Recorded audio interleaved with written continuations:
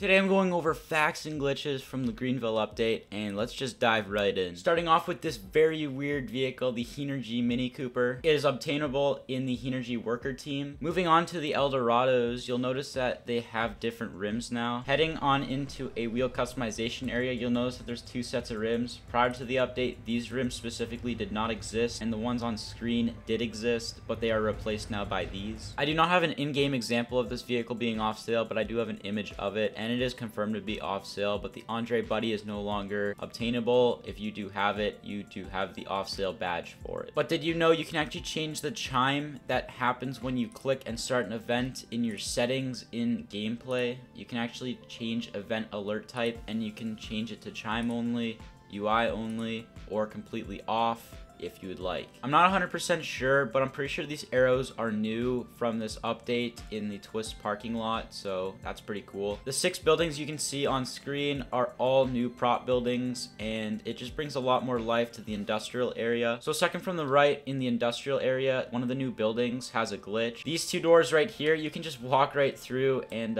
explore. Might as well add this as well, but you can walk through the fence for some reason. To my knowledge, there's only one bin that is tipped over like this in game, which is kind of interesting. At the Factory Pulse, if you're actually an employee, you can actually access this table right here, which you can set songs into queue. You can also pause them, play them. Pretty cool. According to some people, this Super Force right here actually received the limited tag with the off sale tag before, so it's now a limited off sale vehicle. At the airport, there is a new system now. You can actually see the amount of horsepower your opponent has, which is really cool. Pretty shocking car to be added already, but the Rolls Royce is back in game, and you can also see the creator of the game as well on the hood ornament. Maybe I'm just being nitpicky, but this vehicle right here in the dealership does not have a roadmap dealership plate like all the other vehicles. As well, there's a typo for performance instead of performance.